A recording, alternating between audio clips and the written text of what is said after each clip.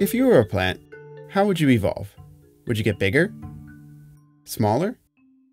Middlier? Or would you ignore size altogether and just focus on something else? In the real world, plants go through a lot of stages, but we only care about 3: seed, seedling, and adult, which we're going to define as a plant that's capable of reproduction. So, each of our plants starts life as a seed, and it will try and germinate every turn for 30 turns. If it fails, it dies. There are 2 key factors for success. First, the seed needs to be on a tile with water, and second, the tile needs to be a suitable temperature. Suitability is defined as follows.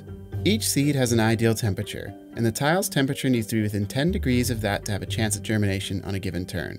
But we don't want to just fall off a cliff and say here it germinates and here it doesn't. So if the difference is 0 degrees, then there's a 10% chance of success.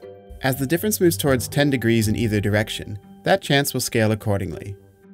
If 10% seems a little low, remember that seeds have 30 attempts to germinate, so the odds of success are actually pretty good, especially in a stable climate. Once a seed germinates, we check to see whether any of its stats have mutated.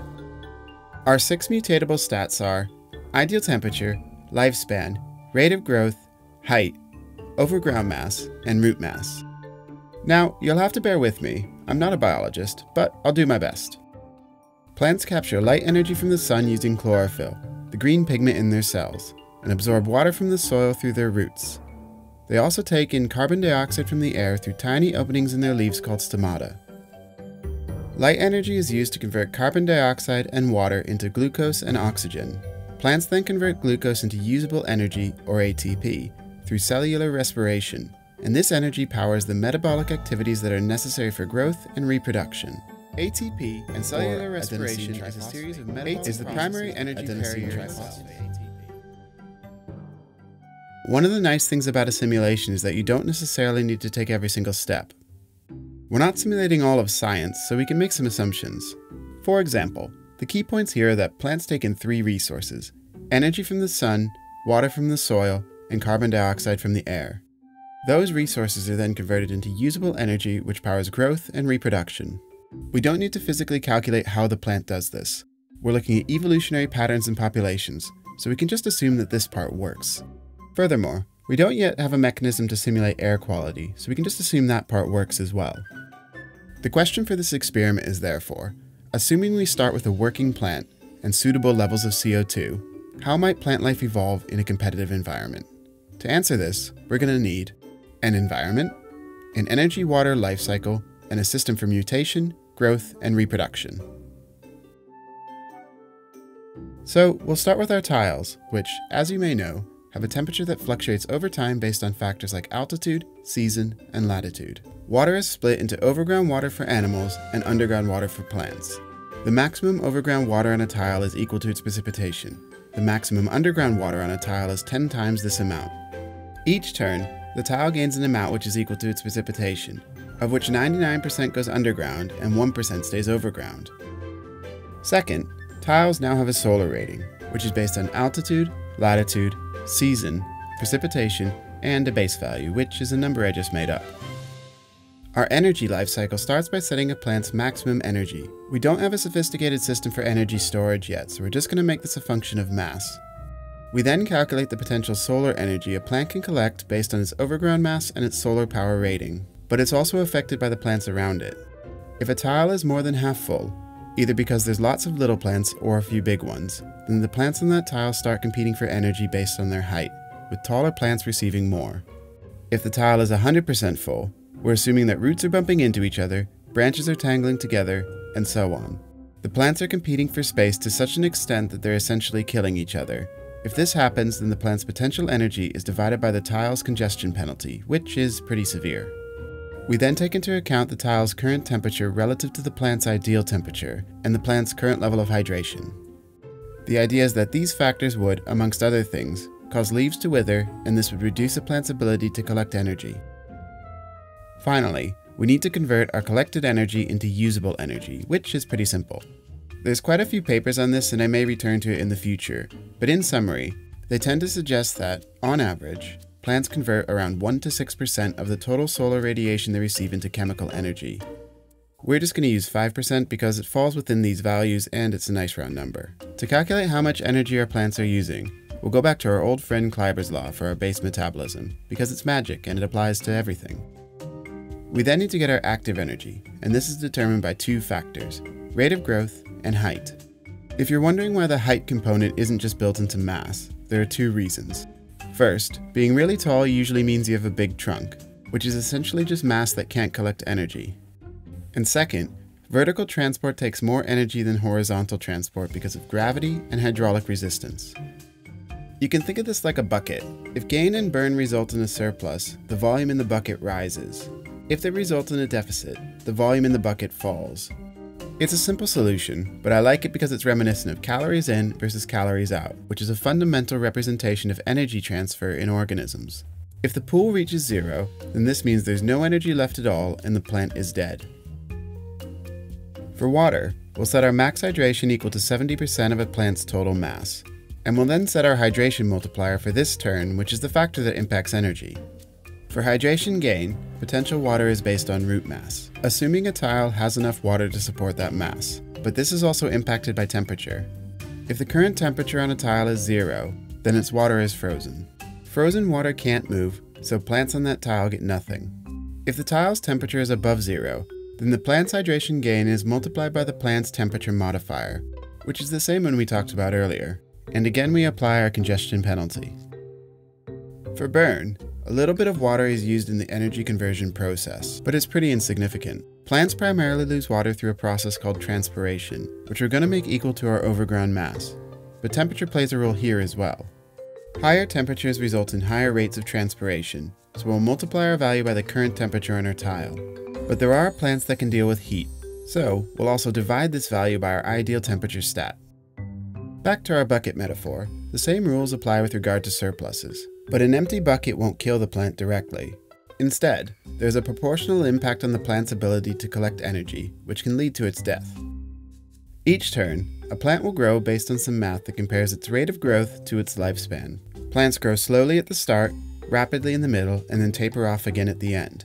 The steepness of the curve is determined by the relationship between rate of growth and lifespan. A high lifespan with a low rate of growth will look like this, and the reverse will look like this. So, those are the key points. Let's run the sim and see what happens. Now, for anyone pulling their hair out at this mess of data at the side, don't worry. It's just something I like to display when I first start running sims so I can get some immediate feedback.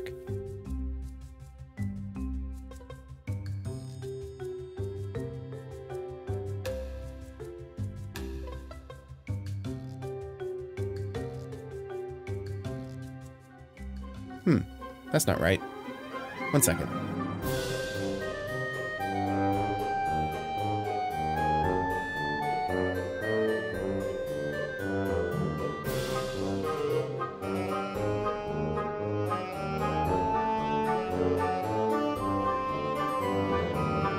Okay, we made some changes, so let's talk through them. In addition to relative height, we now have relative overground mass and relative root mass, and all of these now contribute to tile congestion. This means there's no more when a tile is 50% full, this happens, and when it's 100% full, this happens. If a tile is full, plants compete overground and underground. Congestion is also affected by the number of plants on a tile, rather than just collective mass. The idea is that if a tile has hundreds of plants, they're going to be small, which means they're going to be competing for the same layer of soil, which is going to hurt them. Max hydration and max energy now scale with volume rather than being flat multiples of mass. Maybe somebody can correct me in the comments, but I believe this is more mathematically sound because water is stored in and ATP is produced by cells, and the number of cells in a plant scales with volume. We also have some changes to seeds, which now get 100 chances to germinate rather than 30. In perfect conditions, where they're at their ideal temperature with no congestion, seeds will have a 1% chance to germinate per turn. They also start with a little bit of energy now, which is more realistic. Finally, hydration burn now scales with the yield curve against overground mass. This is because I found some interesting papers which suggest that there is an inverse relationship between water use efficiency in plants and their rosette and leaf size. Okay, that was a lot of work. Let's do this again.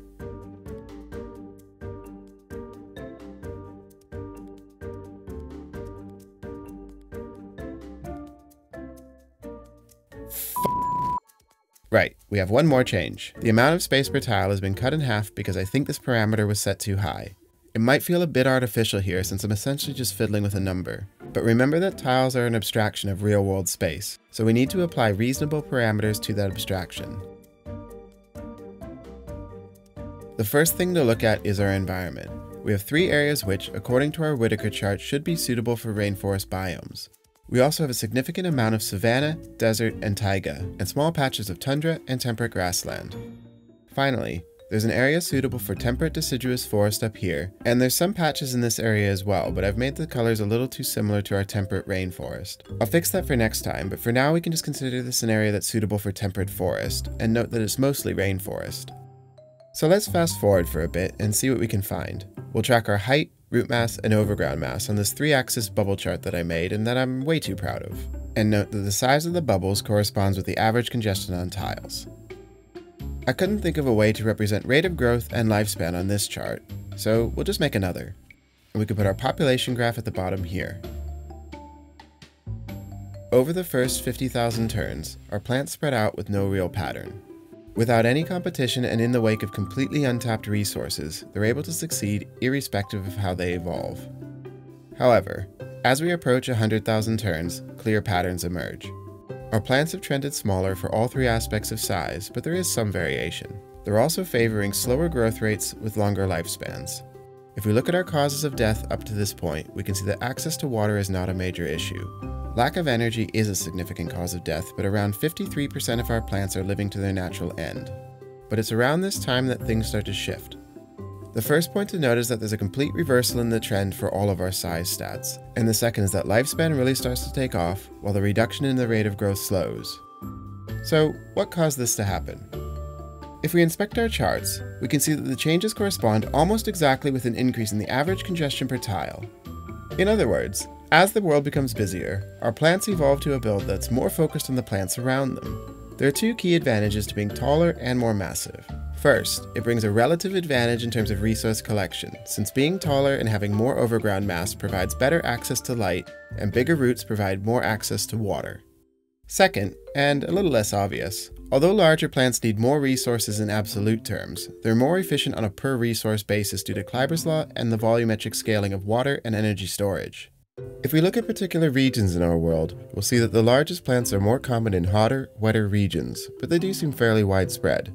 And one interesting thing I noticed was that they have this tendency to pop up randomly amongst a bunch of smaller plants. Although mutations are set really high in this simulation, it isn't possible for them to, say, double or triple in size in just one generation. And it's also only possible for plants to spread seeds in their immediate radius, so what's going on here? I think the answer is that some of these plants are reaching reproductive maturity, but they're never getting close to full maturity. In other words, I think these plants are more common than they first appear. We just don't see them because most exist as either saplings or young adults, and a small proportion grow to be giants. From here on out, things are pretty consistent.